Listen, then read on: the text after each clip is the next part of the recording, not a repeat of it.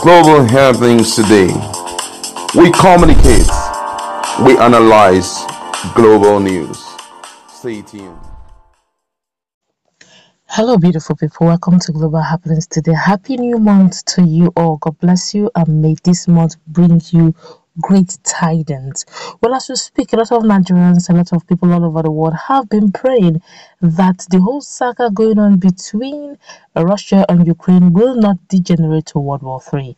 Well, a lot of prayers went down, but as we speak, it looks like nothing concrete is coming up as Russian President Putin has also given condition to end this whole crisis. While at it, Nigeria as a country have also decided to rise up and do a lot of sanctioning against Russia. Nigerians in general have been reacting to their moves. A lot of news put into one. We're going to give that out in a moment. But before we do that, we'd like you to subscribe to our channel by clicking on the red subscribe button. Beside it, you see that notification icon. Please go ahead, click on it to get notified as soon as we update our channel on YouTube. Well, according to a report, the Russian president Putin has laid out certain conditions for stopping the ongoing war with Ukraine.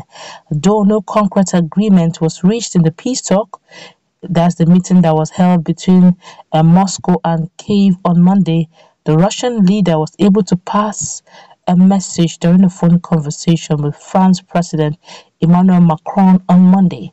During the convention, he stressed the conditions under which he would consider withdrawing his troops from the neighboring country. According to the report, the Russian President Putin stressed that a settlement is possible only if Russia's legitimate security interests are unconditionally taken into account, including the recognition of the Russian sovereignty over Crimea, the demilitarization and denazification of Ukrainian state, and ensuring its neutral status. While CNN quoted the Russian statement via UK media PA news agency after the telephone conversation between the two leaders. Though it wasn't stated that the French president agreed to Putin's request, all the top leaders around the world are working hard to settle the dispute between the two countries. What is asking for is a very tough one, I must say. But of course, Nigeria as a country have also decided to do the needful over sanctioning Russia. A lot of Nigerians are worried, I must say, where the President Muhammad Buhari's government has said Nigeria is ready to sanction Russia for invading Ukraine in line with the United Nations resolution to adopt and impose sanctions on the country. On imposing the sanction, this is going to be a collective action. The United Nations has to act, disclosed Nigeria's Foreign Affairs Minister Geoffrey Onyama in an interview with Channels TV on Monday night. He added, and I quote him, said, "We are going to act and engage within the framework of the United Nations. So if the United Nations adopt and imposes sanctions against Russia, we will comply with UN's resolution." Onyema condemned Russian President Putin's decision to wage war against Ukraine. He made it very clear, we condemned it. First of all, military force is not the solution. We have spoken up about the territorial integrity, that we recognize the integrity of Ukraine, insisted the minister. Nigeria's position on the resolution is very clear, that we do not condone this military intervention in another country. Talk of the kettle in the pot black. Thousands of Nigerians have been caught in the Russian-Ukraine war, with the federal government frantic to get them out of Ukraine. It directed Nigerians fleeing Ukraine to head to Hungarian or Romanian borders for easy access.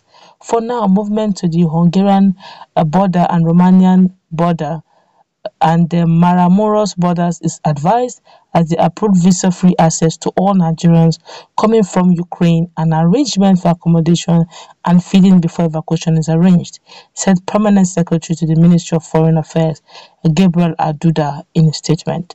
Nigerian embassies in Romania, Hungary, and Poland have received over 256 stranded Nigerians from Ukraine, while awaiting the arrival of 200 more in the coming days, said Aduda. Russian President Putin ordered an invasion of Ukraine last week, and neighboring Belarus effectively used as a staging post for the Russian military. A lot of Nigerians have been reacting to this. We all understand the fact that this is Nigeria. We know our capacity when it comes to the issue of military strength, and we don't want to be talking with when the giants are talking. We're still trusting the Lord for development. Try to understand what I mean. Right, but let's feel the pulse of Nigerians, please. This one here is saying in a very funny way. He said, "Please, is today April Fool's Day? Because I am not understanding what the business of a chicken is in the matters of a pack of wolves." In other words, to say, what has Nigeria got to do with developed countries that have all the military wires? If they say, okay, who is talking, and now they face their attention now to Nigeria, do we have the capacity? Well, if you watch what Onyama said, Godfrey said, he said, in line with United Nations and their UN member states. So whatever they're doing in line with the UN member state. I'm sure Putin will understand that it's not like Nigeria, I hate any of them, just that we are following orders due process, okay? They shouldn't just single us out.